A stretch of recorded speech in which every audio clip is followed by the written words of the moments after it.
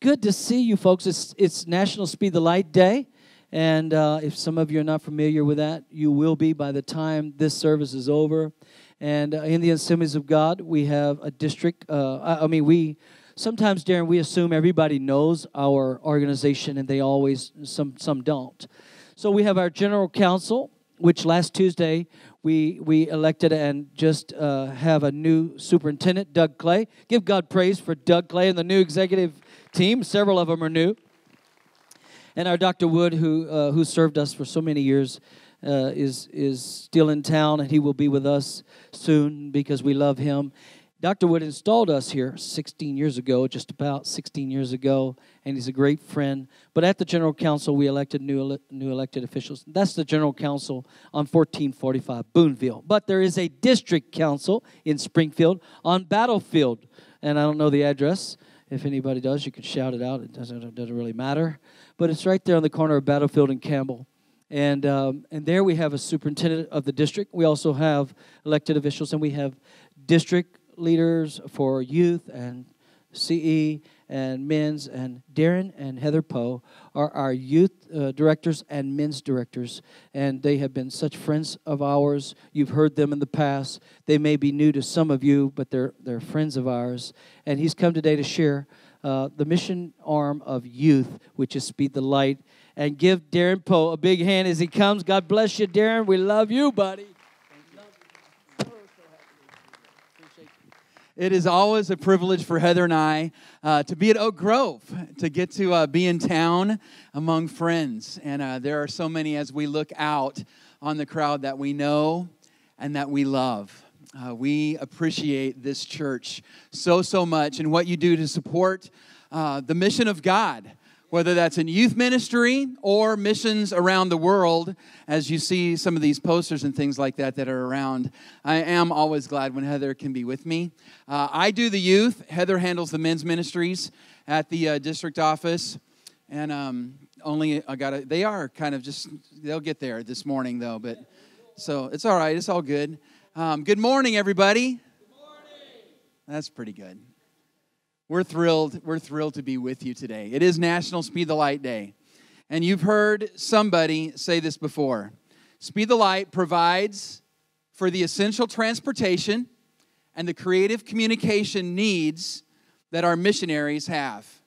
Not one car, truck, moped, burro, camel, sound system, video system is purchased for one of our Assemblies of God missionaries around the world that doesn't go through the program that we know of Speed the Light. I want to thank you for sending our missionaries. Many of you on a monthly basis, above your tithe and offering, give to the missions program so that we can send missionaries until all know. How many of you realize we're not done yet? We're not done yet. We're going to be talking a lot about that this morning. But as we send those missionaries, we handicap them if we don't give them the tools that they need. My friend Bruce McCarty used to say, without Speed the Light, we're asking our missionaries to do in the 21st century like they would do in the 19th century. We want you to go into all the world and preach the gospel, but you're going to have to walk to get there. We want you to preach to hundreds, maybe thousands of people, but you're going to have to yell really loud, because you're not going to have a sound system to preach on. But how many of you are glad we live in the 21st century? And so it's a good thing. So we equip our missionaries. Now, some of you say, Darin, you've been here before. You've talked about Speed the Light before. Why are you back? We've given you money for Speed the Light. And so I want to just give a quick report of what some of your money has done, because it's not just sitting in a bank account somewhere, okay? So we've got a few slides to show you. Number one, Convoy of Hope. How many of you know Convoy of Hope? Every one of those truck and trailers, yeah, incredible ministry. Every one of those, on the side of it, you'll notice a little circle behind the door says STL, because every one of those was purchased through Speed the Light. Every one of those was purchased through Speed the Light. In the recent hurricanes, over 500,000 people, 8 million pounds of supplies and food, over 100 cities, Convoy of Hope ministered to just in the recent hurricanes. None of that would have happened if it wasn't for people like you given to Speed the Light. Convoy needs our support, but they also need wheels. They also need trucks and trailers. Overall, they've done 1,100 outreaches, Convoy of Hope has had since their inaugural existence, since they've come into being. 1,100 outreaches. They say over 300,000 people have given their lives to the Lord Jesus Christ through those outreaches. That's a great part of it right there. Over 121 different countries around the world. That is Convoy of Hope. That is Speed the Light. Now, more recently, we've got a picture of when we took 75 people down to Nicaragua this summer. And you'll see some of the outreaches that took place. 75 students. We went out every day, 3 different groups. We would pull up to a park, or we would pull up to a street corner. And we would get out the sound system that's in the bottom left-hand side. See a little monitor sitting on the ground and speakers. We would turn that on. We would start music, and kids would just start coming from everywhere. And we would tell stories, and the funny white people would dance funny dances, and we would tell them about Jesus. And at the end, we would invite them into a circle. And at the end, we would say, how many of you prayed the prayer to ask Jesus into your heart today? And at the end of that week, you'll see 1,347 kids made decisions for Jesus Christ. Isn't that awesome? None of that would have happened if we wouldn't have got those 3 sound systems that just cost $1,200 each. That's a great investment in eternity in my book. And so those are the things that are happening with your Speed the Light monies. Well, I'm back because Speed the Light is not done purchasing essential transportation and creative communication equipment for our missionaries. And instead of me just getting up here the whole time and talking to you about it, I just got a missionary video saying thank you for Speed the Light and explaining the need a little bit more. So let's watch the video from our missionaries, the Lands.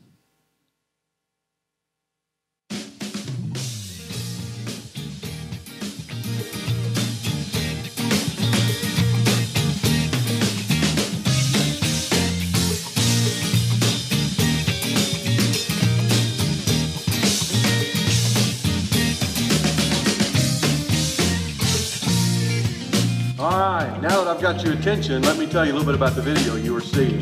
The video you were seeing is of our actual city streets. That's right, our city streets. Can you imagine what the countryside looks like? That's why vehicles like this are so very important. This is the vehicle that we borrow and go to town for groceries at this point. This is a vehicle that you use to haul, well, stuff. This is a bigger vehicle that you use to haul, bigger stuff. The problem that we have with these vehicles right now is they're not ours.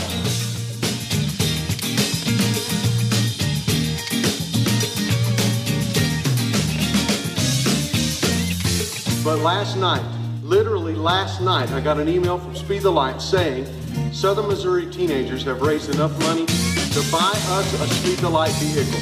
Woohoo! Thanks, Speed the Light. Way to go, some more teenagers. So today I start shopping. What do we need a vehicle for? We need a vehicle to go to the people. We need to be able to carry equipment.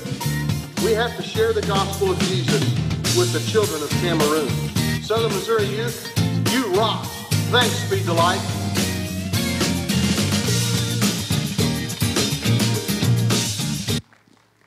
Thank you, Oak Grove, and thank you, Speed the Light. A radicalized young man stood in the city square next to a fountain. He had God's word in his hand, and he was ripping it up. He was tearing out the pages. He was screaming blasphemies against God, blasphemies against Jesus Christ.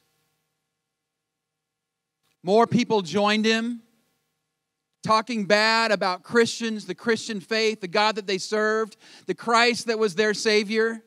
Just screaming out, demonstration going on with dozens and dozens of people in the city square. At one point in time, he held up what was left of the Bible, and his arm stuck. He couldn't bring it down. And he got confused about that. Then he got worried about that. And then he ran away because he did not know what to do. A Christian was standing around that city square and noticed what happened. He followed that young man to his home, knocked on the door. The family inside was frantic. They were trying to pull his arm down. It would not come down. The young Christian man said, I know what's going on. I saw you in the city square. And if you'll let me pray for you in the name of Jesus Christ, he will heal you. The young man was desperate.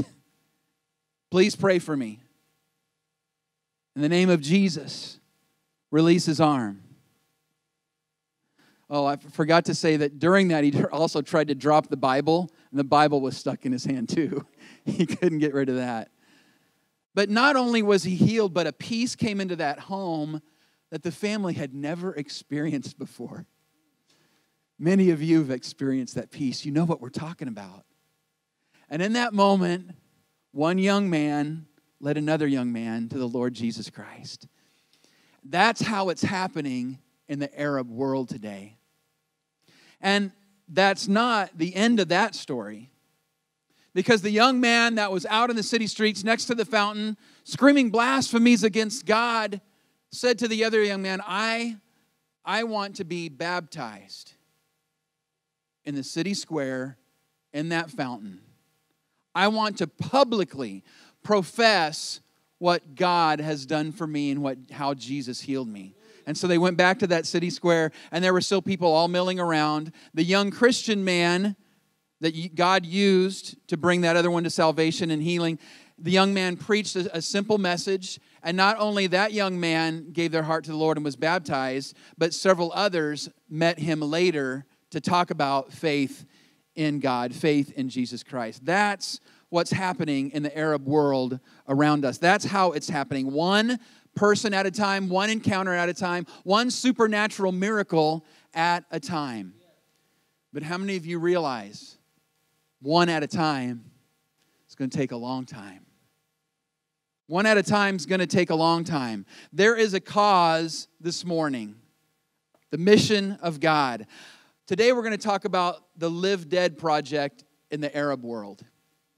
Because recently, Speed the Light took on many projects, one I'm going to present at the end of this morning. The Live Dead Arab world consists of 16 different countries. In recent years, inside those countries, there's been 5 revolutions, 4 civil wars. Many of us follow the news. Syria is perhaps the biggest humanitarian disaster in the history of the world. Half of the population is either displaced internally or externally.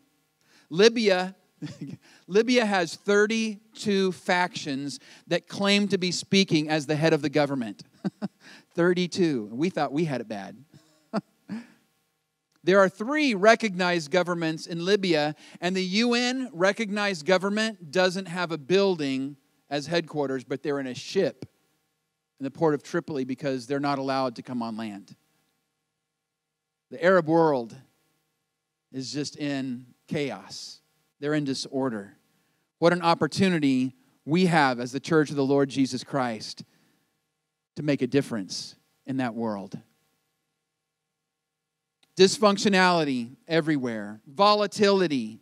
And in that same context, as these things are going on, the Church of the Lord Jesus Christ is going forward. And your prayers are being answered because the missionary units, just in the last few years, have gone from the number 39 to over 150 missionary units that God is calling into that Arab world to make a difference one person at a time.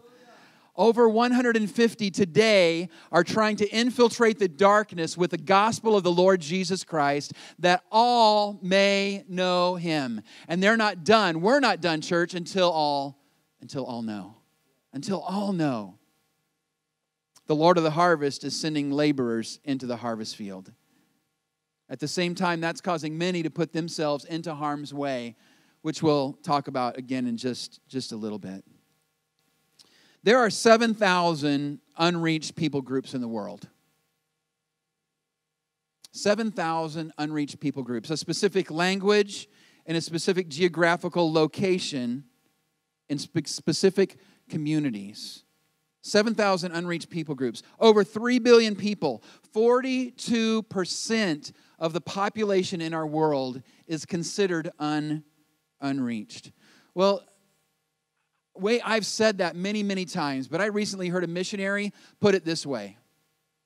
The difference between being lost, like here in the United States, versus maybe being unreached in Syria.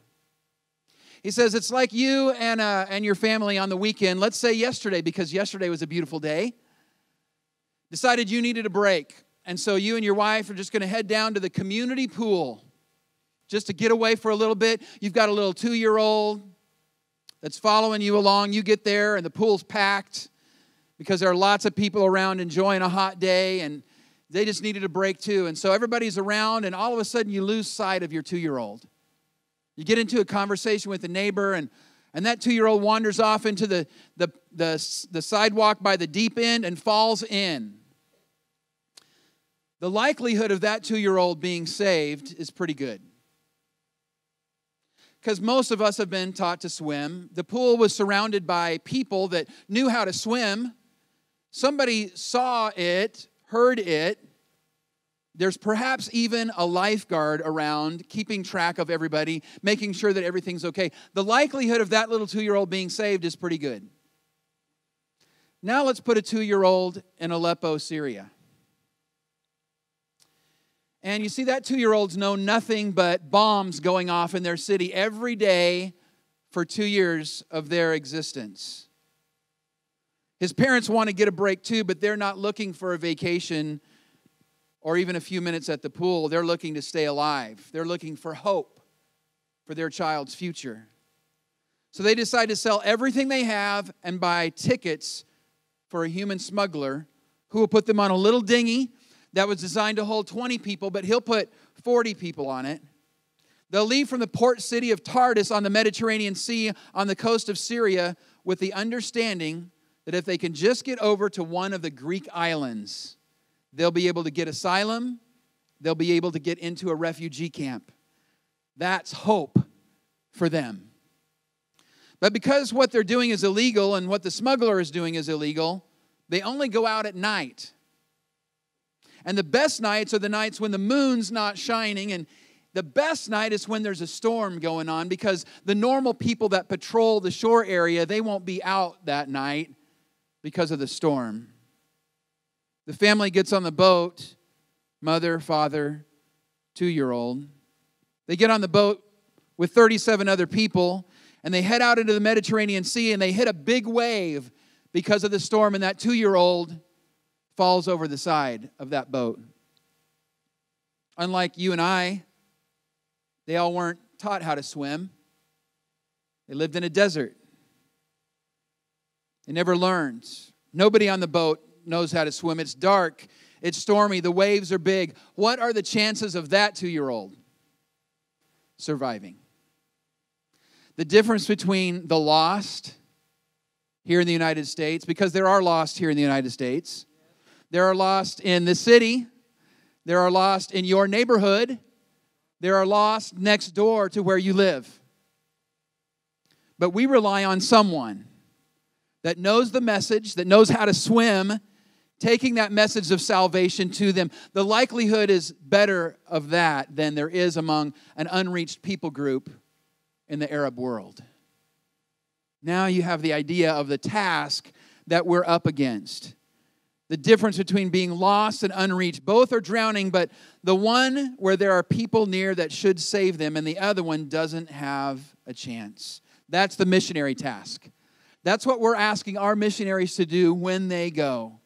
And I believe that's the heart and soul of not just the missionary task, but the gospel of the Lord Jesus Christ and the heart of the God that we serve. The heart that we call Father, the heart that is never going to let us go. There are church planting efforts going on that need to go on in 7,000 people groups where Jesus has not yet been proclaimed. There are not enough believers, not enough resources to evangelize that people group. That equals unreached. Unreached. No community of believers. Inside the unreached people groups, there are those called unengaged. Unengaged means there is no missionary, there is no Christian, there is no effort going on to even reach that people group. There's no believers that we know of. And so the two examples that I have for you today is the unreached people group are the Kurds. The Kurds are in the northern part of Iraq. They're actually spread out among 10 different countries. After World War I, the Kurds were supposed to have their own country, but in order to appease the Turkish Empire that was growing and different things that were going on, they were left out. And it's the largest people group, 35.5 million people, the largest people group in the world without its own country. That is the Kurds in the Arab world, and they are less than 0.01% Christians. Hard to imagine. Hard to imagine. That's an unreached people group. So you have to infiltrate the Arab world and learn that language, and then you have to infiltrate the Kurdish people and learn the Kurdish language in order to reach those people. So 2 languages so far. Let's go one more into an unengaged people group called the Yazidi people. They're an unengaged group. And they're in the middle of the Kurdish people. They're spread out a little bit as well. 700,000 of them in 10 different countries. And again, less than 0.1% Christians. So you have to infiltrate the Arab world with the language, then the Kurdish people with the language, then the Yazidi people with their language. That's 3 different languages. And I'm too old to learn 3 different languages. I don't know if I could do that. But there are some young people here that today at the end, when I ask us to give in an offering, as we receive an offering for Speed the Light, there are some of you that need to pray about, will I be the one? God, will you call me to go to that place, to learn those languages, to be your light in that dark place? Because we need to continue to pray that the Lord of the harvest would send forth laborers into the harvest field. The need is great. The need is great. And you see, inside the Kurdish people, the Yazidis are despised as a people group among their own people because they're devil worshipers. They worship an angel of the light. They bow down, they pray in the direction of the sun. How many of you realize we have a light to show them? The true light. The true light. We have the way, the truth, and the life. Jesus declared himself to be the light of the world, and he needs to be declared to those people. So why Speed the Light? Why missionaries? Why the mission? God has been dealing with me about one verse of Scripture that we don't always quote. John 3:16 is right before it.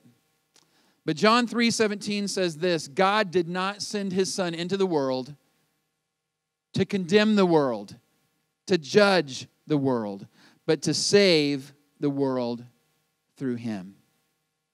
Heavenly Father, I pray that you would take this message and this need, touch our hearts to the point where we engage in the process this morning of missions, to where we pray for the lost, we give so that our missionaries can reach the lost, and we even pray to go to the lost, maybe around the world, but maybe next door.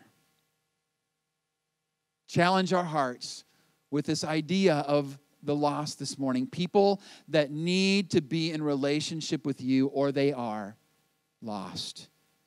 And God will be careful to give you all the praise and all the glory in Jesus' name.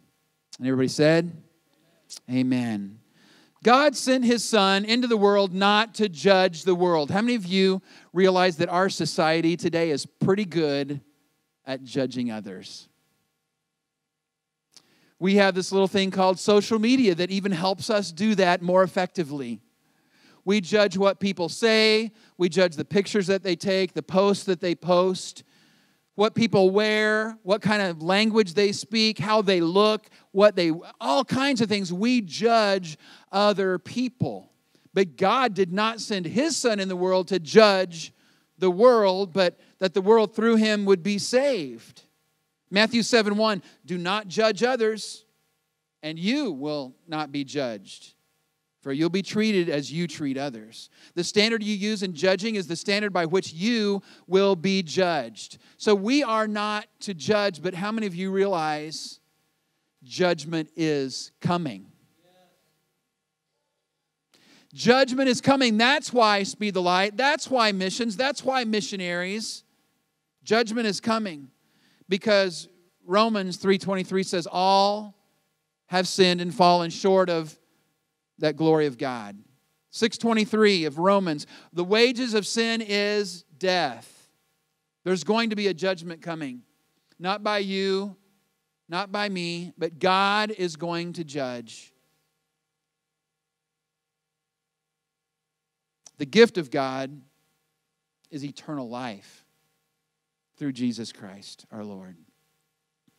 Revelations chapter 20 is clear about the judgment. If your name's not written in the book of life, you'll be thrown into the lake of fire. We have a job to do, church. There's a mission, there's a cause. Until all know the name of Jesus Christ, until they declare Jesus Christ as Lord and Savior, until they accept the love of a Father that sent His only Son, we've got work to do until all know. And we can make a difference right here from Oak Grove Assembly of God this morning in the Arab world. Because Romans 10:14, a verse you're all familiar with, how can they call on Him, Jesus, to save them unless they believe in Him? And how can they believe in Him if they have never heard about Him? And how can they hear about Him unless someone tells them? And how will anyone go and tell them without being sent? The great co-mission. We have a part in it. Matthew 28:19, go into all Northern America. Go into all Northern America and preach the gospel. Southern America, South America too, we'll take that. Maybe a little bit of Asia. But we're not going to worry about this kind of area. We're not going to worry about India or maybe that northern part of Africa. No, it says go into all the world. And this morning, 42% are unaffected, unimpacted by this gospel, by this good news, by this eternal life. Because whoever believes in Him will not perish, face that lake of fire, eternal judgment, but they'll have everlasting life. God sent His only Son, and because God sent, we send our missionaries, and Speed the Light equips those missionaries that are sent. Speed the Light. Yesterday was a day that many churches and districts pushed something called 1 in 1,000. The idea started at a local church with a young man that tried to raise $10,000 in one day by hitting 1,000 golf balls. He was going to get people to sponsor him, and he's going to hit 1,000 golf balls and get people to sponsor him. And then his youth group started doing the same thing, and they all tried to raise $1,000. And so it started that way. But Ty Smith's goal has been and will continue to be the day before National Speed the Light Day, so yesterday, the Saturday before the Sunday that's National Speed the Light Day, his goal is to challenge students, will they be 1 in 1,000? His goal is to get 1,000 students to say, I'll raise $1,000 on this day. I'll raise $1,000. And if 1,000 students raise $1,000, that's $1 million. And so wouldn't it be great to say we raised $1 million on one day? So I know that churches and students across the United States were challenged with that thought this year. I talked to a youth pastor this week that challenged his students, and here are some of the things they did. Don't judge. I just read that scripture, right? Don't judge. There was one student did 1,000 knife throws into wood. One student blew up 1,000 balloons. They come in handy at an outreach, kids outreach or something like that. One student ran 1,000 meters. Another student kicked 1,000 footballs. Another student baked 1,000 cookies. And they were all gone after the Sunday morning service. Imagine that, church people liking cookies. Another student did 1,000 free throws. Another one did 1,000 layups. Another one did 1,000 soccer shots on goal. Another one shot 1,000 arrows. Another one did 1,000 bottle flips. Another one stacked 1,000 cups.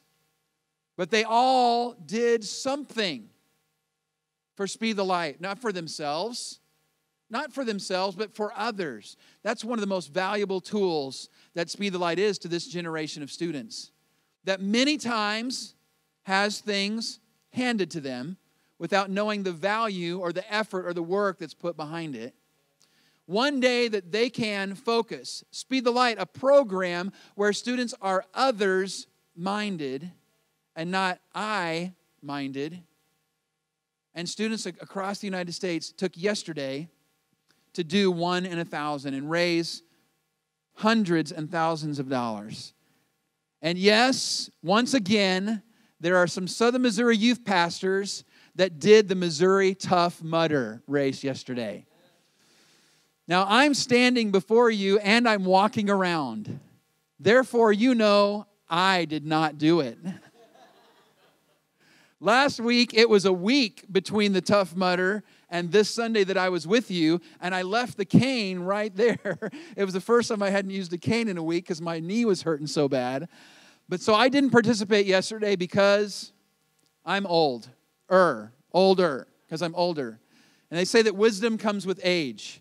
I'm still praying for that. But you know what? There were, what did we count? 7 youth ministries yesterday. One youth pastor and his wife did it together.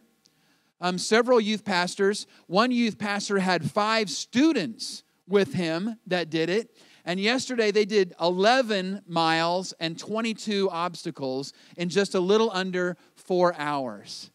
And they put themselves through that as a rallying point to get people to sponsor them for Speed the Light money, to buy equipment for a missionary that is going into all the world, including the 42% of the world that's not reached today. Well, that was yesterday. That was yesterday. What are we going to do today? We have an opportunity. We have an opportunity today to impact the Arab world from Oak Grove Assembly of God. And so I want you to pray about what you can do to help with this need. Many of the times in the Arab world, they focus on one city. And in that one city, they'll open at least one conversation club. It's a retail space in a busy area. They'll go in, they'll set up computers, they'll go in with people, and they'll encourage the Arabs to come into that conversation club to practice their English. But on all the devices, on all the Kindles, on all the computers, is the Word of God. And they'll practice their English by reading and having conversation about God's Word. Well, each church planting and training team that goes into one of these cities needs a $12,500 kit, which includes 2 computers, the hardware for managing the program, tablets loaded with discipleship materials, routers, communication equipment, Hope Box routers, the software to run the follow-up system with people, and 5 secure phones that are not traceable. And I didn't ask about that. I think that was self-explanatory. So each one of these conversation clubs costs $12,500 to have put in a city, and among these 42% of the world that has a less than 0.1% chance of hearing about the gospel of Jesus Christ. Today we can make a difference from Oak Grove Assembly of God. So in closing, I want you to ask God, God, what would you have me do to make a difference in the Arab world today through giving to Speed the Light? And I want you to hear from one more of our missionaries. Dick Brogdon is leading the charge in the Arab world. And as you watch this video from him, please pray about what God would have you do to be a part of the answer in sending the light of the gospel of Jesus Christ into a dark place. And after the video, Pastor Ron will come and receive the offering this morning.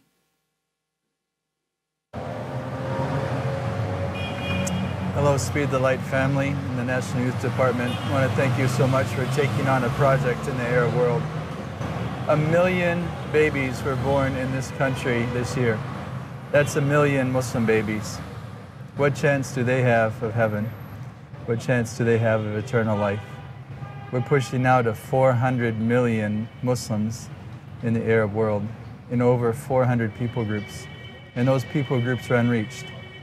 They don't have a Christian church that has the strength and the capacity to impact society or to reach their own indigenous people. Would you pray with us about the Arab world? It's the epicenter, if you will, of Islam and therefore geopolitics in the world today. What happens in Saudi, in Syria, in Egypt affects economies, it affects politics, it affects even history. It's here that Jesus came. It's here that Jesus will come back in glory and power. And if we really are going to see the gospel go into all the world amongst every people, we're going to have to see seismic breakthrough in the Arab world, where it's difficult, where it's dangerous, where there's death. And would you help us bring resurrection life to a place that is just inundated with lostness? Thanks, Be the Light. Love you guys.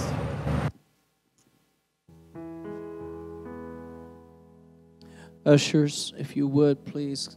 There's Speed the Light envelopes that they're going to be handing to you.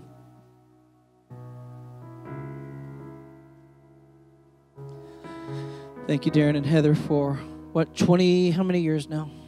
You've been 21, 22, 21? 21 years serving as our Southern Missouri District youth directors. 21 years.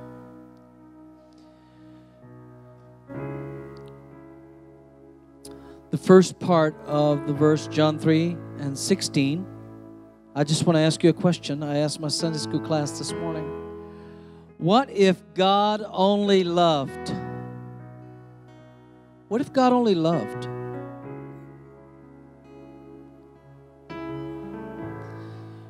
We often say we love, we throw that word around.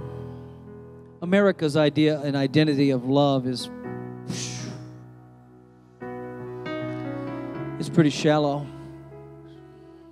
obviously, when it comes to keeping commitments of marriage and keeping commitments of longevity. Love is not an easy thing. You can say you love, but when you say you love, in America, we have just a romantic idea of love. Like I love pizza. I love pizza. Yeah, really? Yeah. I love dogs. I love puppies. I love stuff. I love my iPhone. I love my church. Really? What if God only loved? See, the rest of the verse is, God so loved, He gave. He gave. So giving is the proof of loving. So nobody's here to bring a trip on you today.